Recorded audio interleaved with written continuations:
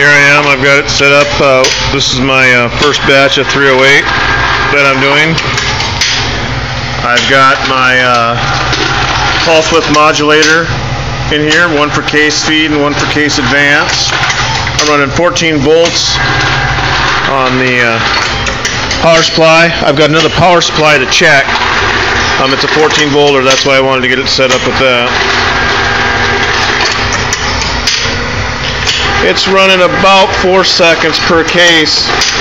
I set it up with it with the dark till the cases just showed a tint of red or orange, and then I decreased the dwell time just a fraction of a second. And the necks on my cases aren't discoloring like you see normal annealing. But I don't want to get my cases too hot. I'm actually going to about a second past 750 temp lac melting in the necks.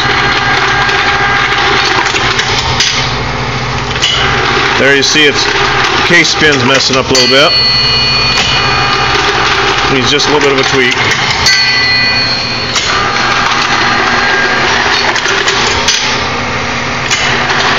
All in all though, it's working pretty good.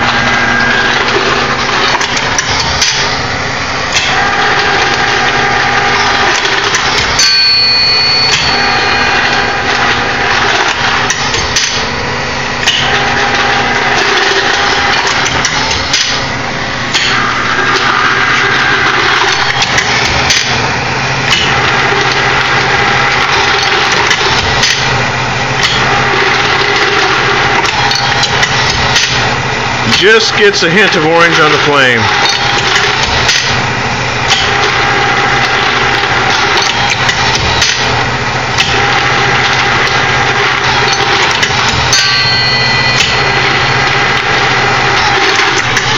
There we have it.